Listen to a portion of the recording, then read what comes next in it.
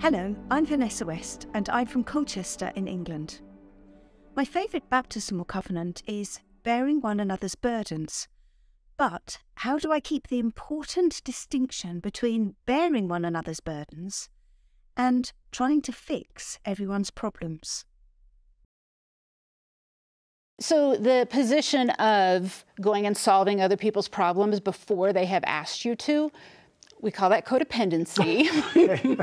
It's not particularly healthy. The healthier stance is walk with that person, be with that person.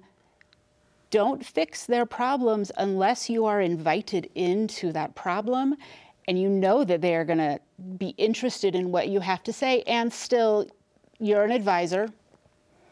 Ultimately, it's between them and God. What is going to happen? You're not now running their life. But if you wait till you're asked, if that person trusts you, they're eventually going to ask. Okay. And then you have a lovely end to do it.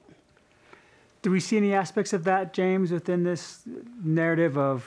Oh, so many. My mind is going in tons of directions, right? Because we have that distinction between mourning with those who mourn and comforting those who stand in need of comfort and bearing burdens, right?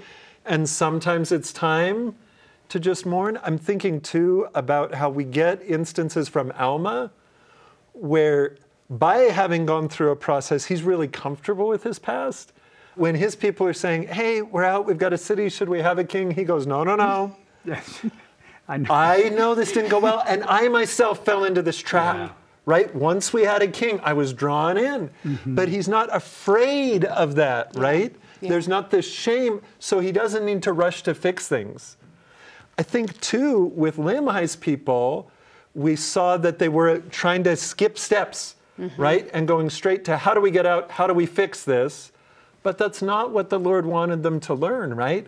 Fixing the problem was not the fundamental lesson. When you were going through your cancer treatment, I imagine there were people in your life who very much wanted to fix that problem for you, maybe even offered you suggestions of things to try. So many. I just said, when you get a diagnosis, everybody's going to come out of the woodwork because they all got the plan. And lovingly so. They're doing they're doing it in part because they really care about you, but they're also doing it in part because they're so uncomfortable that you are going through something and they wish that God would take it away from you. If he pulled you out of every single situation you were in, you would not learn.